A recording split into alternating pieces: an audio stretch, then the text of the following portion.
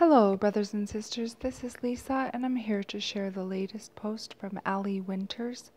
The title is The Dumbing Down of the Church. In the early 1900s, Germans were taught the Bible could not be trusted, but human reasoning could. Higher criticism, rationalization, liberal philosophy filled the hearts and minds of the German populace, paving the way for Hitler and the Holocaust, man's inhumanity to man. Dr. David Breese explains how this was possible. The initial effect of German rationalization upon a Christian culture was on the schools, churches, and scholarship of Europe. Even so, religion still continued in Europe. There were still large churches, burning candles, beautiful choirs, lovely stained glass windows, congregations. All of that was still there. The Bible was only empty pages written by men who were now dead, rather than revelation of the living God. European Christianity was destroyed from within, while still possessing the external form by which it had been known for centuries. The leaders quoted everything but the Bible and preached everything but the gospel, and reality was gone. It was because of religious liberalize that Europe lost its soul. As we see the dumbing down of the church in America, we cannot help but see a parallel emerge. The church in America has exchanged divine morality for moral relativism and secular humanism, allowing pansies in the pulpit while politically correct congregants sit as paupers in the pews. Christians have become willing participants of complacency and passivity instead of warring powerhouses of truth, with a holy boldness of intolerance to compromise and accommodate. Woe to you who are rich, for you have received your consolation. Woe to you who are full, for you shall hunger. Woe to you who laugh now, for you shall mourn and weep. Luke 6, verses 24 and 25. Just as in Germany, immediately preceding Hitler's reign, the German people allowed false teaching to impact German culture.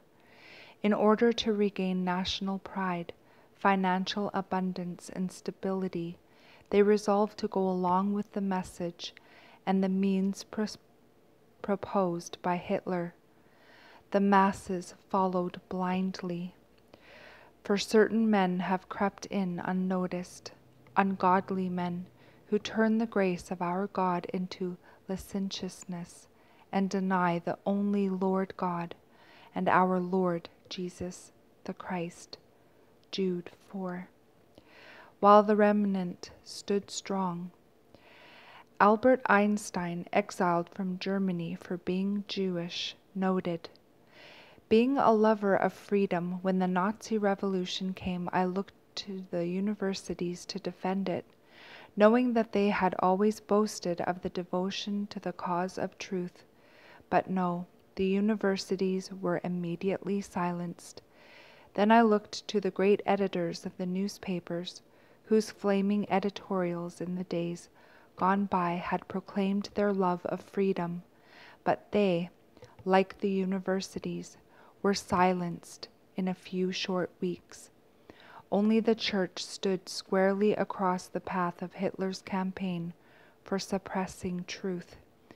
I never had any special interest in the church before, but now I feel a great affection and admiration for it, because the church alone had the courage and persistence to stand for intellectual and moral freedom.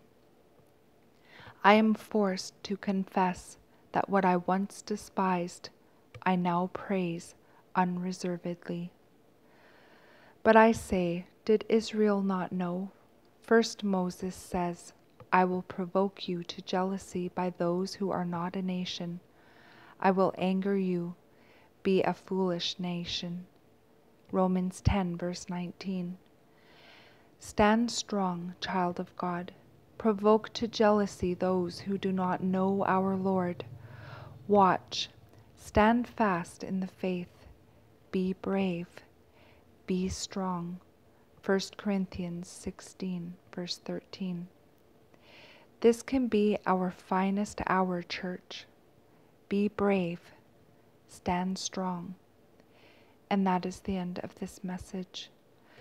I pray you all have a beautiful day in the Lord.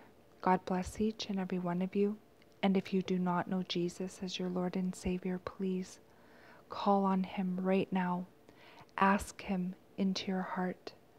Ask Him to forgive you of your sins, and from then on have a relationship with Him. You all have a great day, and I will see you either next video or in the air.